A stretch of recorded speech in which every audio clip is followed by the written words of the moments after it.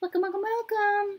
Alright, we're gonna do Aries. We're gonna do Aries. You're gonna see my face this week because people are snagging my content. Which is, fine. Spirit can handle that. I like that they like my content and want to snag it.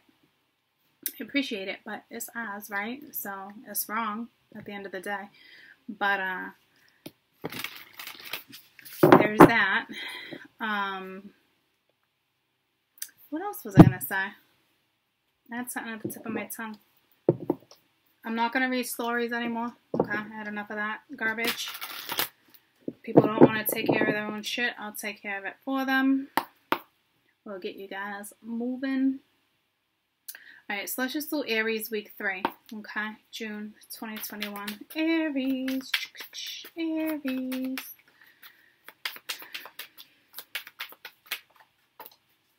Aries, and if you hear clinking, Sheldon's just walking around. Okay, so we have the Wheel of Fortune, we have the Knight of Wands, we have the Empress, we have the Knight of Swords,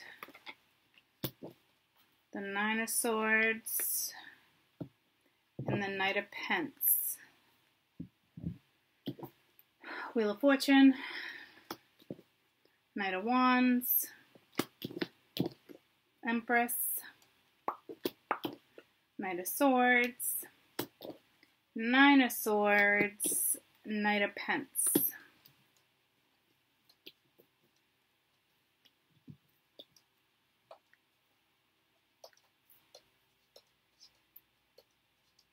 Sorry, my back is rocking all of a sudden. So there's definitely destined and fated events happening this week. You have the wheel here, okay? Some of you might have multiple men in your life right now. You have the Knight of Wands and you have the Knight of Pence. It could be the same energy. This is somebody who it's desirable energy. It's quick. Somebody's in and out. It could be like a player type energy once in a while. It is going towards the Empress. I will tell you, an Empress won't play with that. We have the Knight of Swords. So we have somebody who's, keeping an eye out, watching. This could be somebody who wants to deliver a message, but might be worried about what other people think, with people in the background there. We do have an energy that is stressing out. There is an energy here that wants to offer something, deliver some type of message. I don't know if you're questioning whether it's good enough, if it's the right approach.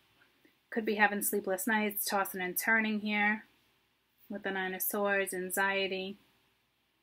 You definitely want to deliver a message. You definitely want something to go in your direction. You are Aries. It talks about leadership. So it's like wanting to take the lead. You're stressed out on how to communicate here, how to offer, how to approach, because you do want something to go in your direction.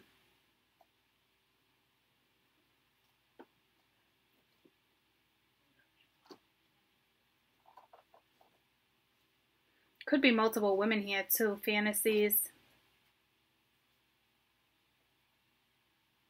I see you're more focused on one. You're dealing with somebody who's strong and independent, knows their self-worth, very nurturing, very reliable, very stable. The Empress, does it all. You're looking at somebody as an Empress. You could be dealing with somebody who's an entrepreneur. You could be dealing with somebody who's a mother. You could be dealing with somebody who is just capable of that energy, or all of the above. Try not to be stressed out. Try not to stress out. It's like you're worried about how something's going to go down. It's like something sour here.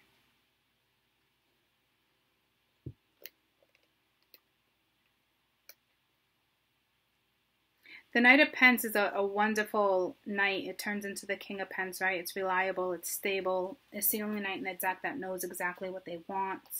It's just trying to figure out how to do it.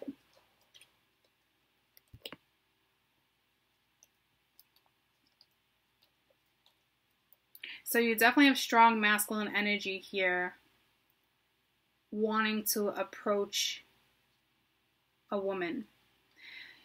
All the masculine energy that's in these cards, I will tell you, is not even looking at the feminine. So I don't know if it's like intimidating.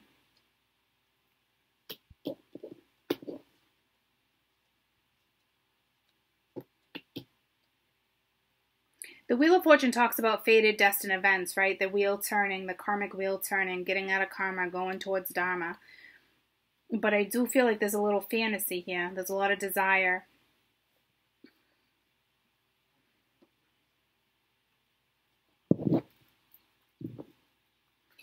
Let's see which animal you are dealing with for Aries.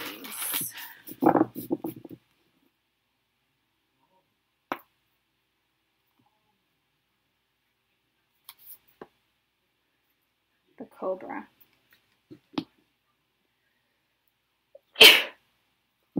Oh, bless me. Thank you. All right, so again, another fire sign. So you could be dealing with a fire sign, or this is just you as in fire. Okay, pausing, waiting, the inner teacher. The Cobra represents a teacher of spiritual guardianship. The Cobra hovers and watches over the present, over-protecting and over-loving. The essence of the Cobra is found deep within us with the form of the inner teacher and manifests internally in those special guides who led us along the way on our path. What would it feel like if you were the student again? Question mark. What are you ready to learn? Question mark. Remember the old saying, when the student is ready, the teacher appears. When you're in balance, it's the student of life, humble and wise and willing. When you're out of balance, you're a know-it-all. Okay? And to bring it into balance, it's study.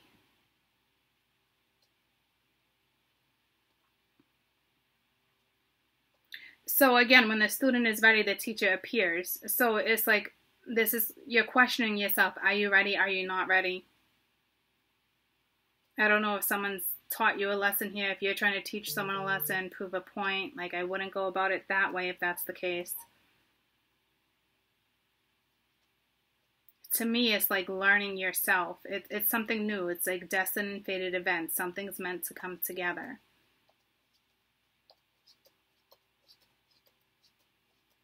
Which is basically your path. So again, I don't know if you were in and out of someone's life, desire.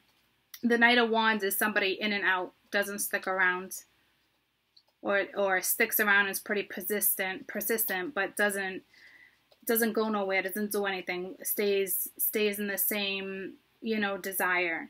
So I see that it's like searching or wanting something more solid, a little stressed out over it, wanting to deliver a message, but how to go about it. So wanting to learn, wanting more. So remember the old saying, when the student is ready, the teacher will appear. So, like I said, it's pausing, waiting. But this isn't pausing and waiting. So maybe you've been pausing and waiting, because that would make sense, because the wheel is now turning. So now it's like you don't want to pause, you don't want to wait, you don't want to lose, you want to go after it. It's like what I see here is more of, I wouldn't say it's apprehension. It's delivering something the right way, but try not to overthink. You've already done that. You've already been in that energy.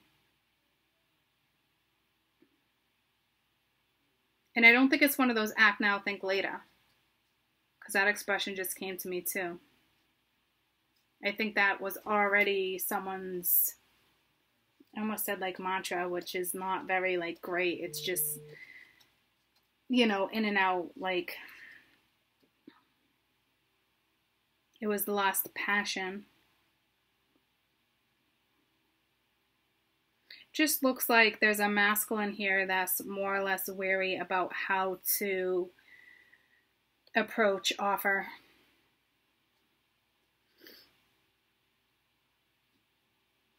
It's like there's an old soul here, though.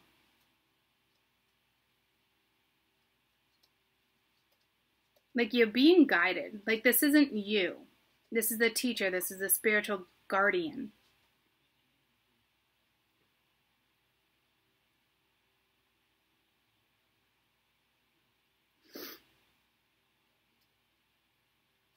So, I mean, there's a new path clearly because the wheel is turning. So if you're ready to learn, it's like the saying. Remember the old saying, when the student is ready, the teacher will appear. So when you're ready, something will turn in your favor because your first card out is the wheel, right? So I'm going to pull you one more card because this isn't you. This is spirit or an ancestor or a guardian, someone looking out for you. So Aries, please. Whoop, whoop. Phoenix. All right. It's a beautiful card. You might be dealing with a Taurus. You know a Taurus woman here. But this is major arcana. Okay. So this is the rise of the Phoenix. This is a new transformation. It's a new life. Like you can have it if you want it. This is also an obstacle being overcome, which is phenomenal. Okay. So it's freedom from suffering and past karma. Could be reincarnation for some of you, but it's more freeing past karma. The Phoenix represents the transformation of our past. It doesn't mean running from it, denying it, or burning bridges with rage. The Phoenix employs an advanced technique described, which can also be in yoga, but it's the burning of the impurities through practice and dedication. The essence of the Phoenix is with us when we realize we've been suffering for way too long and something must change. We take a stand and decide to live consciously instead of being driven by the unconscious minds of a list of fears. At this moment, you have the spark of the Phoenix and it is lit. It is a great bird that helps us burn through our baggage that we no longer need and you should no longer run from because it's not who we are. What has happened to us or what we have done, the stuckness and the dead weight falls into ashes and lightness and gives clarity and is ready to emerge. As the stagnancy continues to smolder, the Phoenix lifts our spirits up and up. We begin to recognize ourselves again. And we watch the glimmer in our eyes that wasn't there before. Look closely. This is a sign of the fire of transformation is upon your wings. So you definitely, there's guidance here. Okay, this is a rebirth. It's a transformation.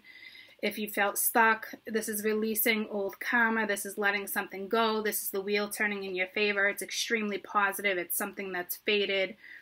There's a lot of desire towards somebody, wanting to reach out, hesitating. So you've definitely been stagnant. You've definitely been carrying weight you shouldn't have been carrying. You're overthinking. So please stop. Again, it's like that old saying is you're being guided. You know, when I forget the saying again. What was it? When you're ready to learn, the teacher will appear. That's what it is, right? When the student is ready, the teacher will appear. So when you're ready, you know, that it will appear. It looks like you're here. It's like spirit's just kind of like watching you, like, come on, let's go. Let's turn this wheel. So this is past karma. The wheel does talk about karma, right? So this is kind of like Dharma. This is great.